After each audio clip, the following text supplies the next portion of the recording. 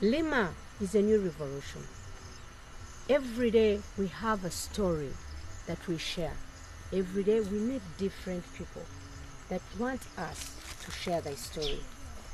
Mr. Joseph Serwadda is a farmer in Zigoti. He deals in bees, beekeeping, and coffee. He invited us to come and see what he's doing. Mr. Joseph Serwadda took that leap of faith.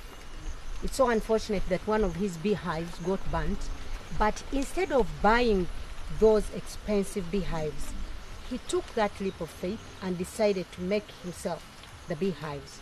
These are the beehives that you see. Traditionally in Africa, this is what our parents, our grandparents used to use, but now they put in the modern way of hives. But if you understand what I mean, old is gold. This is what they call old is gold. Like any farmer, you know you cannot just depend on one crop.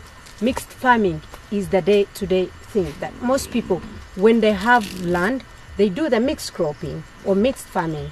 However, whatever you call it, you have land, you can do whatever you want. We have seen, this is vanilla. If you did not know how vanilla looks like, this is vanilla.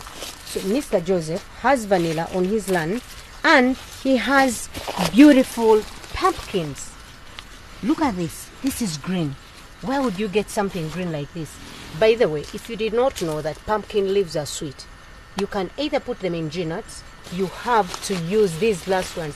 I don't even know the myth. Why do we have to remove these top ones? Because maybe the other ones are so hard.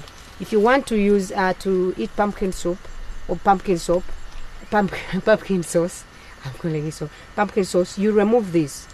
For what reasons? I have no idea.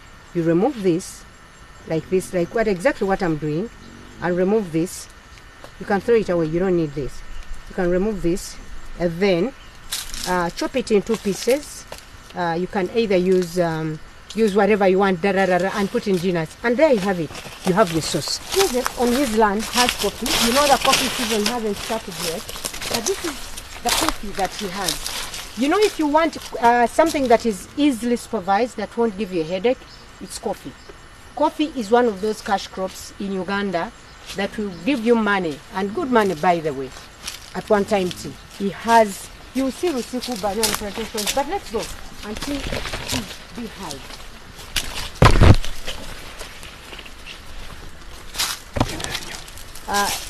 One of Mr. Joseph's beehives are here. As you can see, the bees are coming out.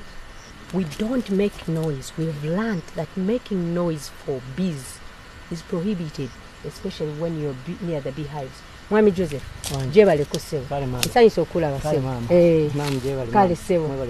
Weyanjule amanya ne jolimira ne byokola. Nze Joseph Serwadda, nunda njagala kunyigiza kulunda njuki ne kulima vanilla no kulima kasoli ne bijanjalo no kulunda n'embizi. Okay.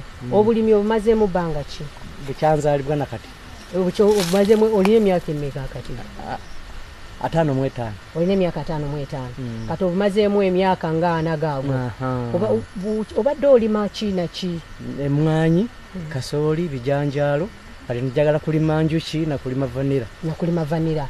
Kakati gwe eno kyalo ki abantu batangazeemu w'olimira n'ekyalo? Ekyalo. Eno gavu. Gavu. Eri mu busujju omulukana kaziba. Omulukana kaziba. Emwanyi ndabye ng'olina emwanyi nnyingi. Omuntu ayinza okugamba nti season emwanyi zo zitudde ku bunene ki? Ku yiika 2 n'ekitundu. Yiika 2 n'ekitundu. Ojjamu sente nga meka? Nzijjamu nga kakadde kamu kitundu. Season. Abavubuka abali eyo abato obawa magezi ki? Abavubuka bantu kikoze ekyo naye bayonooneka b'omulembe guno balemera mu luddo. Baagala luddo mu kifo ky'okulima. Bayite bagambe nti muve mu luddo. Ngenda bayita. Anti bagambe kati ku kamera. Bavubuka mujje muve mu luddo. Lino lyekkubo eryo si kkubo eryo lifu. Erya luddo lifu mujje mu lino. Bajje batandika okulima. Nti omuntu n'akatono k'olina osobola okubaaka oteekako. N'akatono k'olina otandikirako emwesinga 0. Emwesinga 0. Olina ku baana? Olina baana bameka? 15.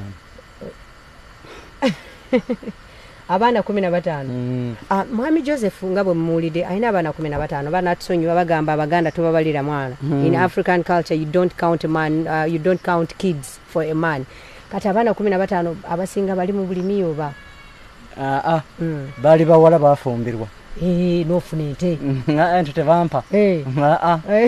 Batwalira bwerere. Kale abo tubakubiriza batwala bawala bo baleete ente. Bagambe ku kamera. Abana bawala bange mulete ente nnyo ku mata. Ennyo tende bubi. Lima with Bettina today is taking a look at farming in Zigoti in Ogambia wanowa? Gavu. Gwe yakuyigiriza okutandika okulunda enjuki. Beyanjigiriza yali mu pakasi ngabeera wa taata awaka. Kakati bwe twakula ng'abavubuka n'atugamba ezo baziyita njuki. Kati ne twebuuza mugaso ki enjuki gwe zibeera nazo nti zibeeramu omubisi. Ne tugenda ne tugukeberamu nga temuli. Ne tuddayo omwezi omulala nga temuli. Twali tuli awo ne tuddayo nga mweguli ne manya omubisi gubeeramu omwezi bweguti. Gwe namala okukimanya. Nebuuza omuzinga bagukola batyo okuziteeka mu muzinga saagala za mutale. Kati nandagirira bwe batema obuti babuyita jerengesa. Nembutema nembuleeta naalukayo omuzinga gumu nengulaba nange nenduka. Nangamba nti banyookezamu ebisasala bye bajjamu omubisi nenyookeza ne ziyingira. Kati bwe zaayingira nembeera okwo nga bwe mpakulamu omubisi ebisasala nga mbisuula. Kakati nembeera okwo emyaka 4 nga ndi ku mizinga 2. Oli ku muzinga 2? Nze noonyamu omubisi gwa kunywa. Kati mbadde ndi awo nempulira amagezi amapya oba pulaani empya. Nentandingamba nti kanjitambulireko. Nenjitambulirako. Kakati egenda kunyongerako ku magezi ne ku bukugu ne ku kumanya. Kati obo emizinga njikola mu jerengesa butumbu tema mutali babita jerengesa. Bwe kenyina gwe yekolera gino emizinga. Nze njetemera nendukwa bwe mala okuluka nende tobusa nenkuba nenoonya ebisasala nenyookeza nezijja neziyingira. Kati nempakula olumala okuwakula ebisasala nembisuula. Kati gino gya myezi emeka? Kati gino gya myezi gyayingira mu gwa 8. Kati giringa mu myezi ogw'omunaana ogw'omwenda ogw'ekkumi ogw'ekkumi ogw'ekkumi January. Kati guno gwa 2 myezi 8.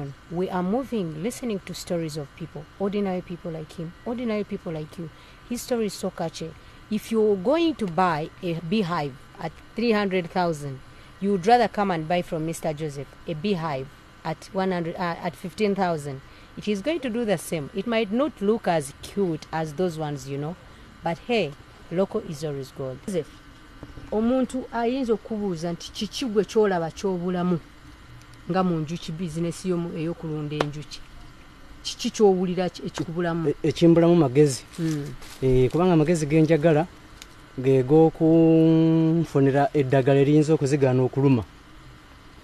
Amagezi amalala g'eddagala bwe kiba nga kisoboka g'eddagala ery'okuzireeta okuyingira ne bwe zibeera jindi mu tawuni eyezayire ngasobola okuba nga zijja. Oba kisoboka naye bwe kiba tekisobose si buzibu. Then n'okumbuulira emigaso egiri mu njuki omwo ng'okufunamu omubisi n'okugunfunira akatale oba ebisasala byonna by'okubifuna akatale n'obwo obutwa. Then byonna ebivunaanyizibwamu tekuliko kyemmanyi n'ekimu bye njagala okumanyisibwa.